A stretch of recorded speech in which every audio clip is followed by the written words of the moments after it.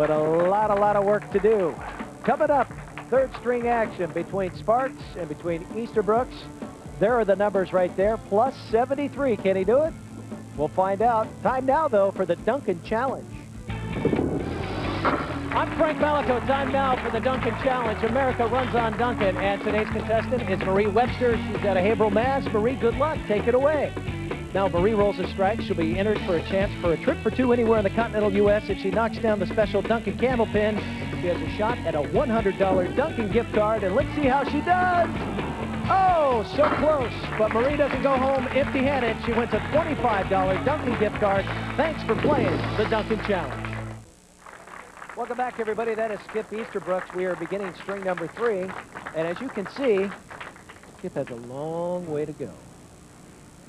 Down 70-plus pins. Can it be done, Mike? Oh, sure. Mathematically, it certainly can. But that doesn't help his cause. I was going to say, that's not a good opener there. The wood could be helpful. It's the 2-pin, right side. That's exactly it. He had other thoughts, apparently entertaining trying to go to the left-hand side of the 2-pin as opposed to using the wood directly. I mean, the wood isn't angled perfectly, but it gives you a better chance, perhaps, than how he tried it. We'll find out right here. Well, yeah, hit it a little too center cut. Flips a couple, though. Leaves 2, 8 box for Skip Easterbrooks. During the break, Skip was kind of looking at us over here, and he had a 100-plus pin lead over Scott LaPierre in our last show, and what comes around goes around, and he just smiled a little bit. Although this game cushioned by the triple strike and the trip to Aruba.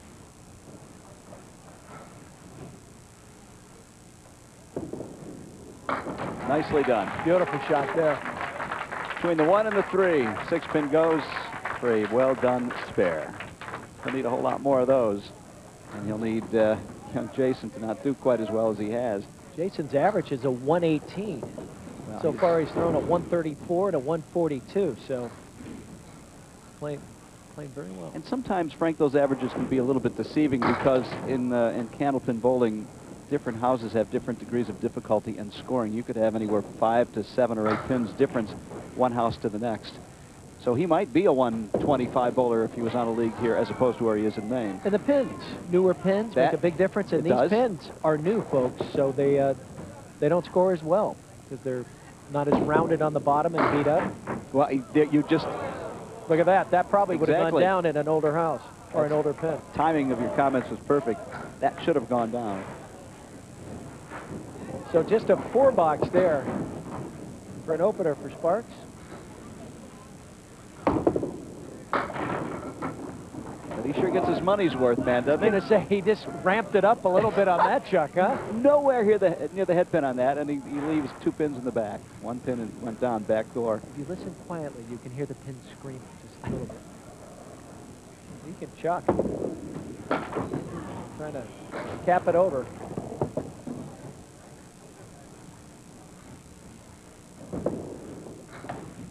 And the slide tip to no avail. So he opens with a 12. Easterbrooks working on a spare. He can pick up a few pins here. That door is wide open. He needs to kick it down and then some. That triple strike would be very nice right now. Close. Cannot afford to miss this or any other simple spare leave this game. Wife Tina looking on. Kingpin's all that remains from back-to-back spares here. But a nice fill with the 9. Slam dunk that one. Well, he's gotten 15 pins back, and then whatever he fills on his spare. And some more TNT bowling bucks possible with another mark here for Skip Easterbrooks. The fill. 6 fill there. Not a bad fill, but a difficult spare to make. That pin in the back doesn't want to go down most of the time. Got her Kelsey watching on. McKenzie back there in the black shirt. Mom in the middle, right behind Jason's head. And no money, but a chance for a 10 box. And that's McKenzie. She's our TV queen. She likes to be on TV. She was the bubble girl. That's right, a couple weeks back. Got it, 10 bucks.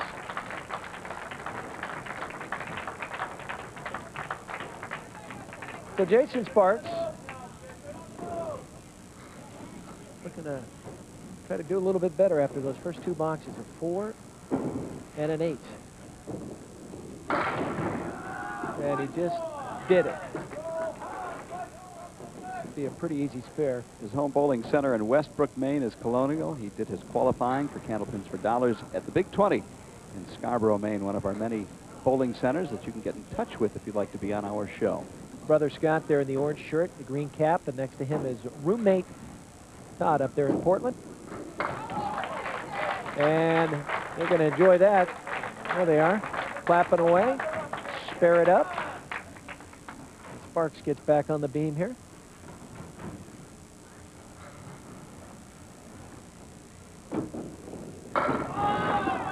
Nice fill, 8. Kind of double dribbled the ball at the line, which took some of the torque off, but he still got a pretty good result with the 5 and the 9 remaining. That was a shot of his father, Jerry Jr. there, watching on. And misses completely there, left side.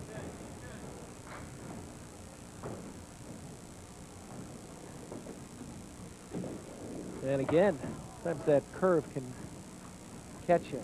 38. So Skip Easterbrooks has picked up 15 after 4 boxes. But as they say, has a long way to go, down 58 pins right now. In 6 boxes, which means you have to outscore your opponent by better than 9 pins for every one of those frames to win. Another way to look at it. Don't tell Skip that. No. Skip knows. He's been around a while. 1 remains. And 1 and done. So that's 10 bucks. You may remember Skip, if not from last week, from our first ladder series. He was our number 2 seed. And he came up against Sean Baker, who crawled all the way up from the 6th seed, then met his match in Gene Gallagher. But back then, Skip had a beard, a gray beard. And he said he went home, watched the show, and didn't like it, so he shaved it. What do you know, last week came back and won the trip to Aruba. I don't think it's coming back anytime soon. Wife Tina approves of the change. Kept the mustache, though. He was beaten by 14 pins by Sean Baker back in March. He talked about that when Baker was the number 6 seed. He needs marks if he wants to take on Ryan Tripp, who waits in the wings at a Lowell. He'll take the 10 box, though, a 73 after 6. And Jason Sparks right now with an open box with a 38.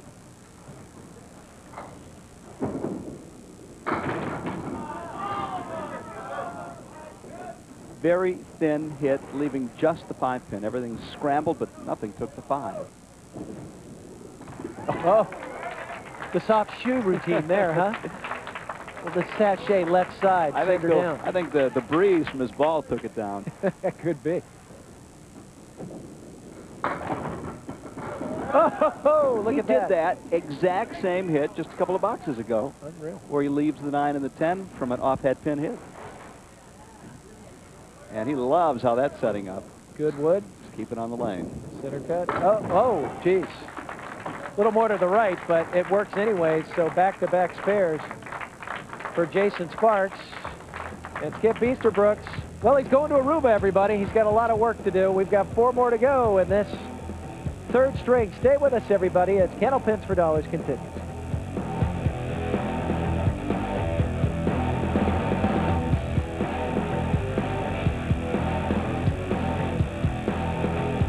Universal Mortgage Group at 888-935-1660 and talk to a reverse mortgage professional. And there is Skip Easterbrooks. He is down 66 pins. So playing up the string here, we got 4 boxes to go in this match in our 3rd string here. And a little punch out left side. He's going to like that a little bit better. We'll see if he remembers his friends and sends us a postcard from I Aruba. asked him. It's the first thing I said. you did, huh? We expect a postcard from Aruba. And he said, don't worry. It's coming. And a 9 box for Skip. Hey, a big shout out to our sponsors. Want to thank Toyota, Dunkin' Donuts, of course, supplying the coffee and the donuts here at Pilgrim Lanes, Universal Mortgage Group, TNT Vacations. We all know Skip is on his way with his wife Tina. Fine folks at Crown Trophy and Leisure Line, silk screen and embroidery. They make the shirts. And right now, that shirt's looking pretty good. Big smile. Take another look at it here. Headpin hit, of course, on the pocket side. Left is the kingpin, right off the left sidewall, and it's a strike. Well, he's still got 2 more frames, too, to perhaps add on to that. Never know. Here's Jason Sparks, kid out of Portland, Maine, bowling very well. Coming off a spare there. Another great young bowler, Ryan Tripp, out of Lowell with a 120 average, will be taking on Mr. Sparks next week. Got it. And, oh, hard to tell from here. I thought perhaps it might clip the 9 there. From a distance. Saw Dad again here just a moment ago. He must be very happy these days. All the coaching over the years. 10 box for Jason Sparks. Plus 72 right now. You know, he misses. I thought he'd get a few more, but the action on that ball is really terrific. Wow, it's the same as last time, leaving the back pin on a similar type of spare. Taking his time that time, though. Kind of ferret it out. Back-to-back pin boxes. He could, with a couple of marks and good fills, hit 400. Needs a 124. Skip. This is a cut shot most of the time. Fill that strike up with an 8. After 8. And that one not finding its way to an 8 box. And he will complete the match and this string right now. 108 so far. Getting out of here with better than $400 in cash and the trip that we've talked about to Aruba. Get out in time to mow his lawn and think about what lies ahead. Nice shot. Oh, didn't hit the front piece of wood as squarely as perhaps he would have liked to. Leaving the 2 pin and a possible 118 and a 321 if he picks this up. And that he does. 118. And Jason Sparks has the match, now trying to finish strong. So 100, 103, a 118, and a 321. For Mr. Easterbrooks, and here's Jason Sparks, who will live to bowl another day as he moves on. The 4 seed, he'll take on the number 3 seed.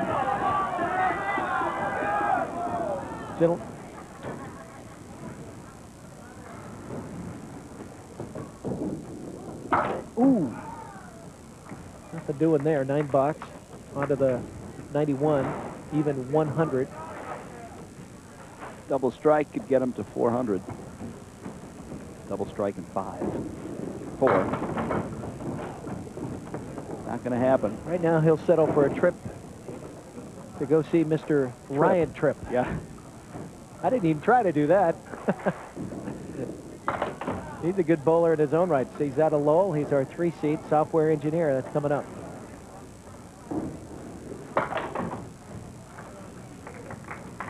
One 6 for 9, a 109. So that's it, folks.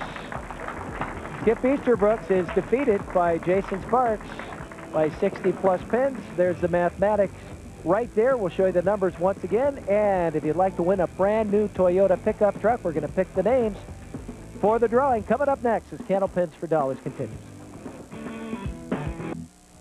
Welcome back, everybody. You see the final numbers there. A landslide for Jason Sparks. The young man out of Maine beats Skip Easterbrooks, who, by the way, is going to Aruba, though, and feeling pretty good as well.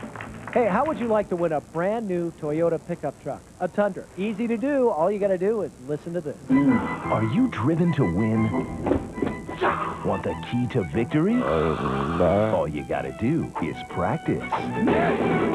Boston's WB wants you to enter for a chance to bowl on TV to win this Toyota Tundra Limited Double Cab 4x4. Just enter at bostonswb.com. The only question is, how bad do you want it? Right. Want to wish a lot of luck to Thomas Winslow of Maine, also Mike Murray, Tracy Gordon, Robert Pacalari, and David Carr. Good luck to you guys. So we move on to our third week here of Ladder Series number 4, and let's take a look at how it sets up. Easterbrooks is out. Sparks is moving on. He takes on a fellow by the name of Ryan Tripp. Ryan Tripp's been on television a number of times. In fact, he came in 9th place in the Easter Sunday tournament a couple of years ago, so he knows what a lot of pressure and a lot of bowling can mean under the lights. And that's our next show. Until then, I'm Frank Malikoff for Mike Morin. We'll see you next week, folks, and have a great week. Good night, everybody.